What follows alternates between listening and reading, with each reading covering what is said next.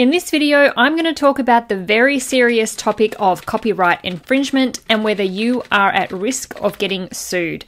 Welcome to my channel. Thank you so much for joining me here today. And if learning more about how to make money online with things like self-publishing is something that interests you, then please take a moment to subscribe so that you don't miss out on any new videos that I upload, just like this one. Copyright infringement is something that is really important to understand, no matter what kind of product that you are selling online, because there are really serious repercussions for people who do infringe on copyright or trademarks. I decided to make this video this week and talk about copyright because of some news I heard recently about a small Etsy business being sued by Disney for making handmade Disney products and selling them quite successfully through their Etsy store. And most of the videos that I make on my channel are about self-publishing books on Amazon KDP, and this topic is going to be relevant for people publishing books on KDP too, as well as those of you who do have Etsy stores, and even those who maybe have an eBay store, or even if you are selling products through Merch by Amazon. And just quickly, for those who might be unfamiliar with the terms copyright and trademark infringement, what do they mean?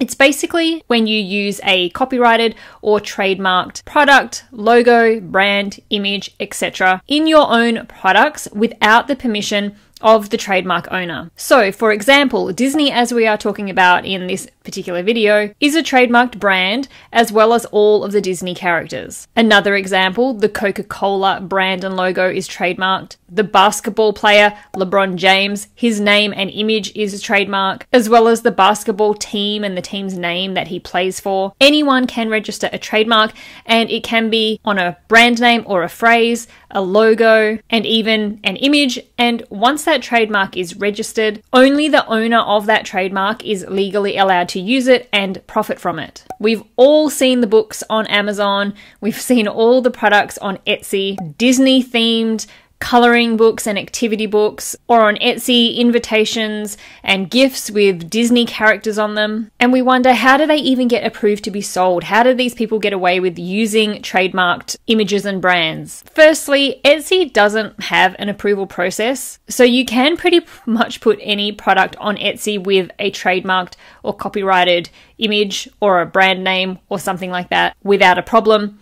Amazon does have an approval process for both their books on Kindle Direct Publishing, as well as the products that they allow through Merch by Amazon. So we have to wonder, how do these products even make it to the Amazon marketplace? I know I'm not the only one who has so much trouble sometimes getting a book approved to be published because it has maybe something like the word journal twice in the title and subtitle, or just something really silly like that, but they let these books through that are clearly violating a copyright or a trademark. How does that even work? It gets incredibly frustrating, especially for those of us who are trying to do the right thing and not use other people's trademarks and copyright to make money. So while it can be frustrating to see these people publishing books with a trademark on it, and we aren't talking about unknown trademarks here. Now, there are some people out there who are completely oblivious to the fact that you cannot use other people's branding and names and logos and things like that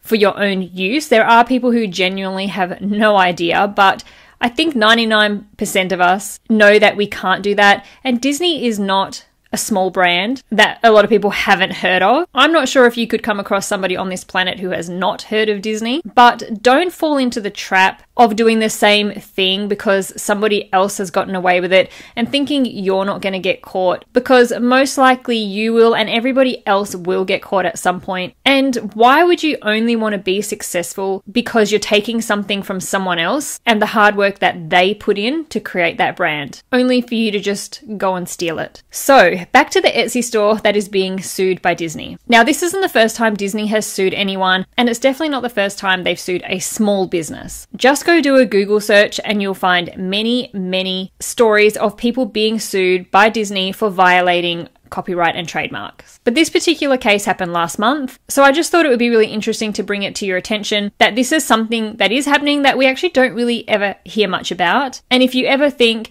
that people are just getting away with this. Why don't they ever get caught? This is just a little bit of evidence that these big brands do really take this sort of thing seriously. And this Etsy store getting sued didn't just happen out of nowhere either. Disney did send this small business several cease and desist letters asking them to stop selling products with the Disney trademarks on them.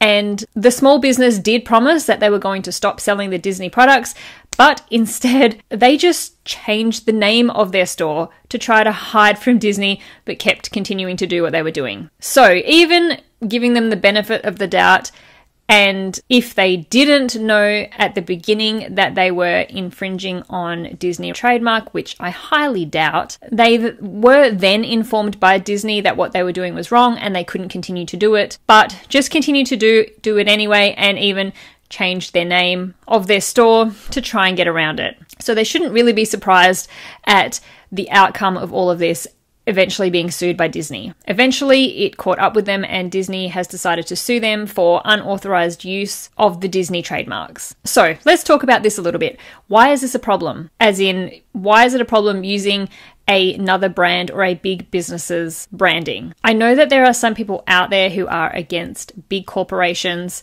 who think big corporations are out there ripping people off and think that it's just a small business. What's the harm? Big businesses make enough money. A little Etsy seller isn't going to hurt them. That is not the point. First of all, Disney, as well as many other really big brands out there that people like to use their branding or their images or their logo or character designs in the same way, unauthorized. These businesses have spent countless years building their businesses to what they are. Disney itself has been building that brand since the early 1900s. Why is it okay for people to steal from them just because they are a small business? Why is it okay to steal from a business just because they are a big corporation and already make a lot of money? How would you like it if someone just came and stole your hard-earned work and used it for themselves and made money from it? I see people all the time who create a book and they publish it and start selling it on Amazon. It starts to do well and you see the copycats come in and copy that book, and the original publisher of the book gets so angry and upset, and rightly so, reports them to Amazon, complains about it on Facebook groups. It's wrong and it shouldn't happen. So how is that any different from a brand like Disney being stolen from? Trademarks exist to help alleviate confusion for customers when buying specific products from specific brands. It helps to protect brands from having their branding used by other people who are not allowed to be using that branding. And those people who are not authorized to use that particular branding may also create inferior products, which of course will end up with an upset and confused customer when they thought they were buying the original product from the original trademark owner. And of course, the trademarks also exist to protect against them losing profits, against other people profiting from that brand's trademarks. Since they are the trademark owner, they are the only ones who can legally profit from it. If everyone actually followed the law, then a customer could be sure that the product they were buying was from the actual trademark owner. So there is no issue with bad quality or inferior products, as quite often happens when you buy a knockoff. And you're probably wondering to yourself, why do Amazon and Etsy even allow this to happen? How do these products even make it for sale in the first place? I feel like Amazon is somewhat proactive in trying to stop books and the print-on-demand products from even getting to their marketplace. But the sheer amount of books and products that are being uploaded for approval to Amazon each day, the volume is just too much to catch everybody. Plus, it is all automated to help books and products get approved or not approved as quickly as possible. And the Amazon bots that do this approval process seem to let quite a lot slip through. Etsy, on the other hand, does not have this filtering process. When products are uploaded to the platform, you can upload any product with a trademark on it without a problem. And something else that I see a lot of talk about, particularly in Facebook groups around publishing books, is when people get really aggravated by these people who do get these kind of books approved with obvious trademarks on them, and then those people go out and report the books to Amazon. Now, the fact is that only the trademark owner can submit a complaint about someone violating their trademark and asking to have that product removed. And most big brands do have a team out there, as we can see by what's happening with Disney,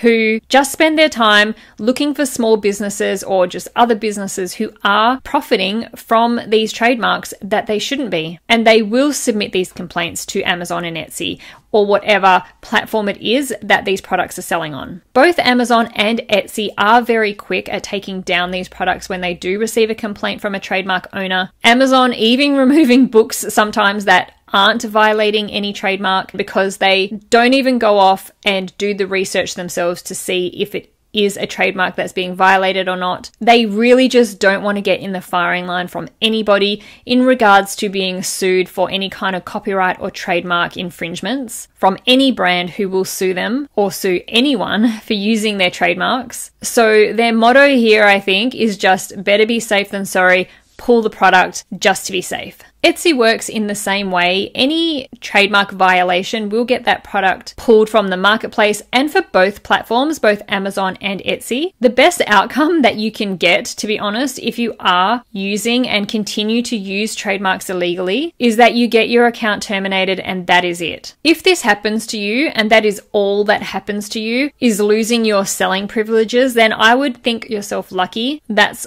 all that has happened, and that you are not the next person that we are talking about actually getting sued from a brand. But all that aside, it's not that you are not allowed to use these trademarks in your own products. You just need to get permission from the brand that you want to use. And basically, that is by paying them to use their trademarks. Every company is going to be different, but specifically talking about Disney, as we have been this whole video, they do not have a set amount that it is going to cost for their trademarks. It is done on a case-by-case basis, so the cost is going to probably be different for everybody. There are rumors on the internet saying that it costs at least $10,000 per year in licensing fees, plus you would need to also give 50% from the sale of every Disney branded product that you sell to Disney. So do the right thing and build your business on the back of your own hard work and your original designs. And if you really do want to use another brand's trademarks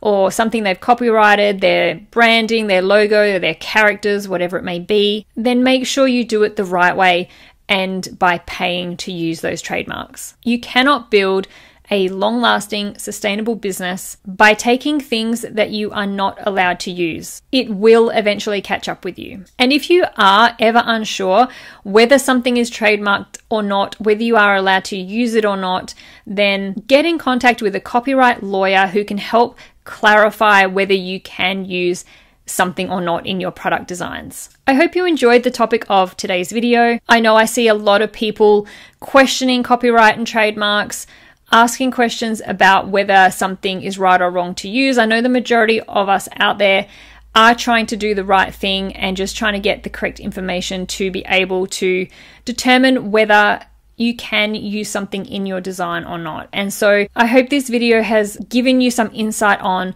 the purpose of trademarks and the importance of them, as well as the ramifications of violating any trademark or copyright infringement. Thanks so much for watching. I'll see you in the next video.